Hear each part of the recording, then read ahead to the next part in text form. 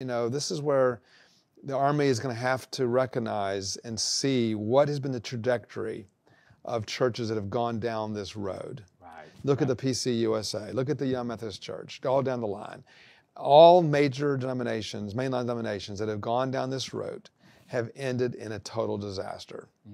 They've either ended in a massive membership loss, which is what's fueled most of the large, evangelical churches in this country now, or they've gone into a huge split where the movement itself is severed in multiple pieces.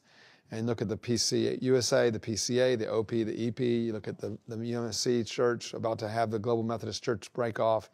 And so I would really encourage the Army to never forget your roots.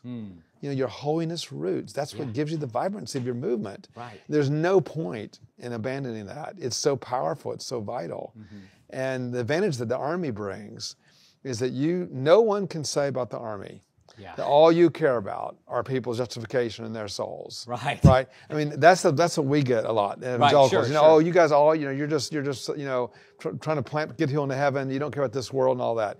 No one can say about the Army. Right. Sure. So you guys have got the advantage where no one can question your commitment to the culture, the deepest needs of the culture, and yet you're born out of a deep evangelistic spirit that wanted to populate heaven. Right, amen. And you've got it both. Don't give it up. And it's the theology of the body helps us get it Right. can re-enliven what we call our social services, right? Like this is what